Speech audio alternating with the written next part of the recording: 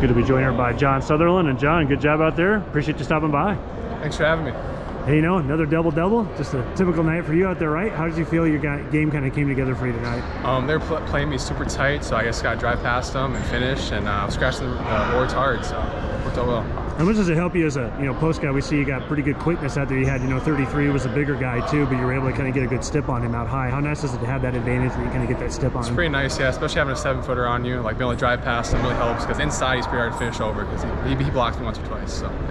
How big was this weekend coming in? You guys came really good with that bounce back against Winona. That was a big win on the road. How does it to carry that in and win these 2 games here? It's always nice to sweep the home games, and we're just trying to get higher seeding so we have a home game for the playoffs. So that'd be huge. How does it felt too? We said you guys came from battling the injuries. How nice is it to kind of get some of your pieces back here? Yeah, it's super nice to have RJ back because he missed the first half, and he's a big part of our team. Playing the 3 makes our team super big, and he just does a lot of stuff out there. So. Last thing too, how nice is it playing here at home? You guys are now 8-1 here. It seems like this is a nice place to play for you guys. Yeah, it's super nice. I mean, we had a pretty big crowd tonight, so that always keeps us juiced up, and yeah, it's great. All right, John, appreciate you stopping by. Good job out there. We'll see you again here soon. All right, thank you.